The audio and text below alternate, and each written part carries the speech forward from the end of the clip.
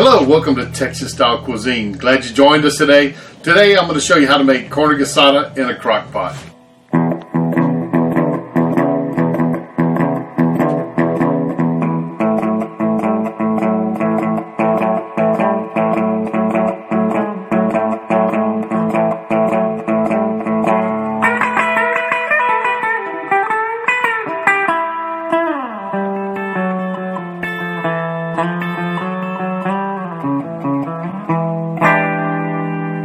Okay, now we're going to get started on our carne guisada. It's a real simple dish. It's very easy. We're going to let this cook all night, and in the morning we're going to have a fantastic breakfast. I'm going to come over here and show you the ingredients that we have to go into our carne guisada. Now here's the seasonings that we'll be using for our carne guisada. I have 2 cups of diced onion, a cup of diced bell pepper.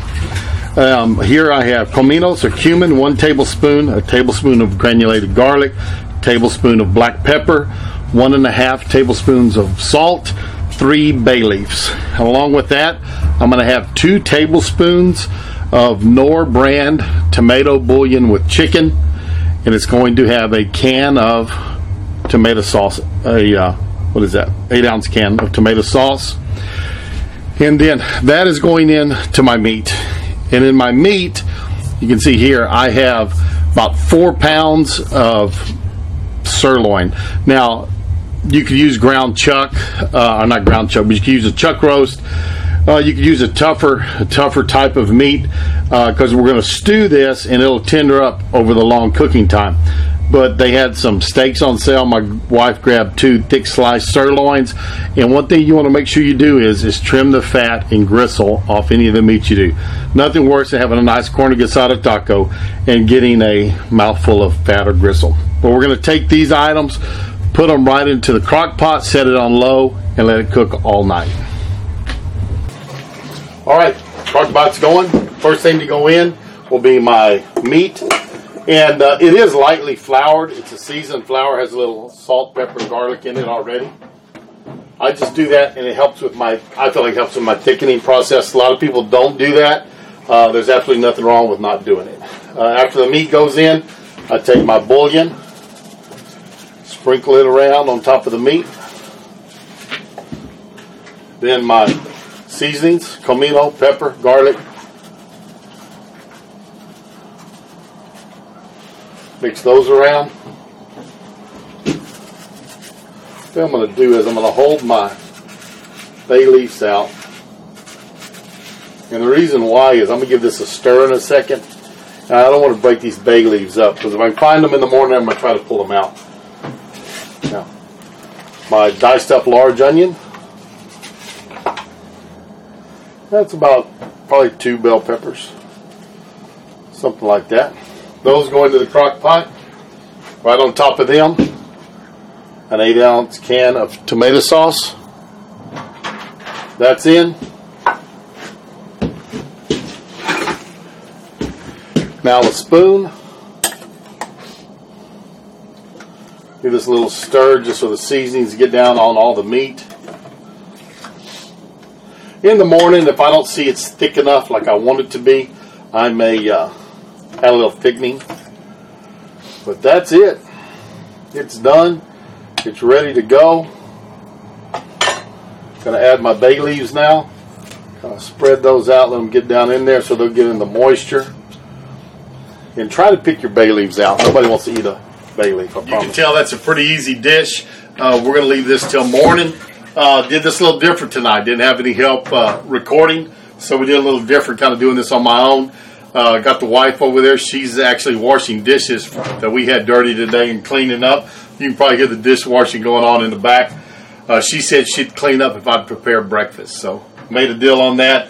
Son's down in his building over there playing music. Y'all may hear a little classic rock going on in the background too. Not sure if any of that came through on the microphone or not. But anyways, let's hold tight. And in the morning we'll get out here and we'll see how our pot of carne guisada turned out. Good morning. We have our carne guisada finished. We're going to take a look at it and see how it turned out.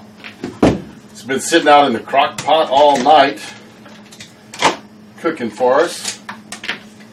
And that looks pretty, let me tell you. So a good looking pot. Smells good.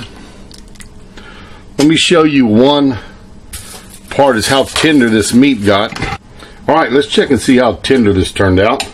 There's one of the chunks of meat that came out of our Carne Guisada pot.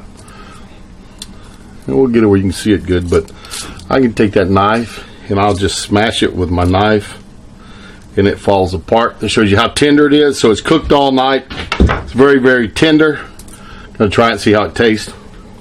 Nothing wrong with that. Let's see if we can make a taco. All right, we're gonna make a taco, and I have a fresh tortilla right off the stove. That's how you cool a tortilla if y'all don't know. Try to cool it down so I can hold it.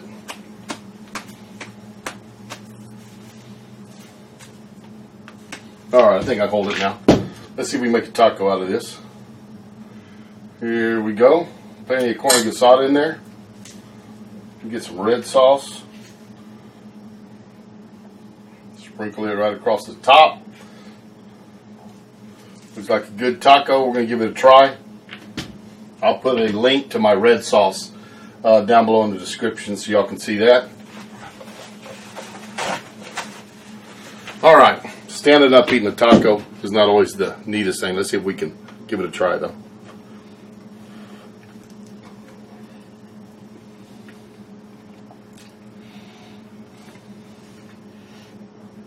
Very, very, very good. Very tender. Excellent Carne Guisada taco. The only thing I would say is a little bit salty.